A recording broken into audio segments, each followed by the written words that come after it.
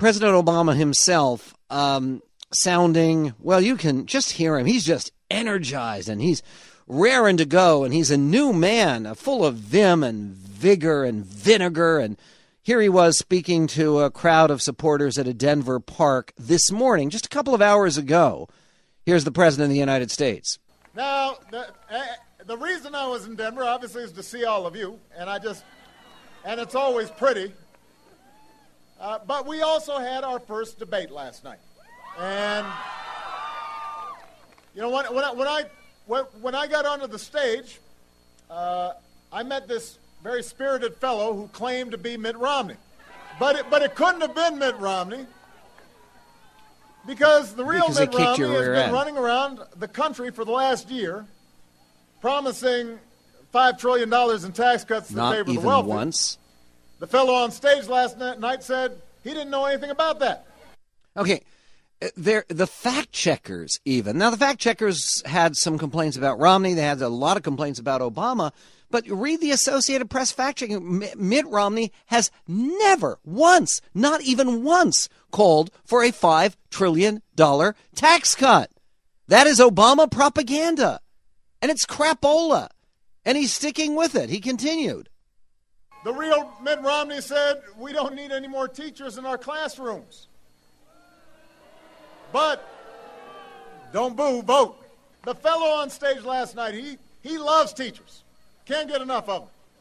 The Mitt Romney we all know invested in companies that were called pioneers of outsourcing jobs to other countries. But the guy on stage last night, he said that he doesn't even know that there are such laws that encourage outsourcing.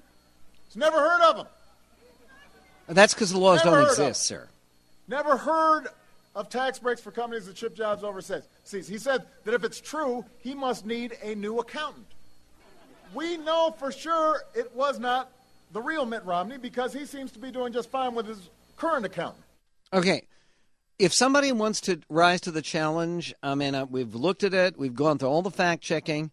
Tell me if there is one law that encourages companies to ship jobs overseas.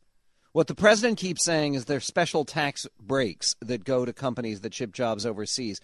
It is a complete lie. It is garbage. It is rubbish. It is crap. It is unworthy of the presidency. It's unworthy of any decent human being, frankly.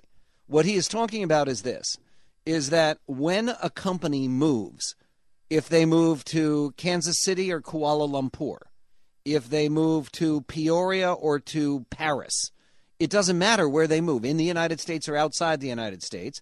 Moving is a business expense. It takes away from your profit. You're making less profit, so you report less profit. That's how it works. That's how it's always worked.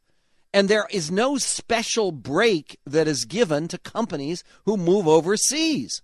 It is complete garbage. And the president keeps repeating it. What Romney said last night was outstanding. He says he has 5 sons, and sometimes they'll say things that aren't true, and you can say them over and over and over again, but doesn't make them any more true or make him believe them. The entire dishonesty of Barack Obama's performance, last night he was called on it. He didn't like it. So this morning he's doubling down with the lies and sounding like a whipped puppy. If anybody believes that the performance last night by the President of the United States was presidential, was dignified, it was substantial, we'll play you some highlights and lowlights. Oh, yeah, and there's some more embarrassing sections from his speech today. And what did Al Gore really say? Is Al Gore the goofiest guy in all of American politics? We'll be right back with that and more. 1-800-955-1776.